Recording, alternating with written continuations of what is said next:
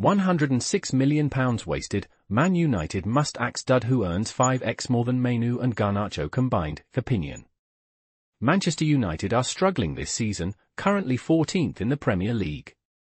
Despite winning the FA Cup last term, the team has not built on that success. Young talents Garnacho and Mainoo have been crucial, but their wages are significantly lower than Casemiro's.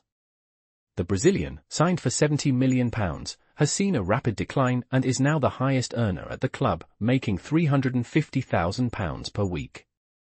Given his reduced impact, United might need to reconsider his role and focus on their promising academy duo, who represent the future of the club. Please subscribe to my channel.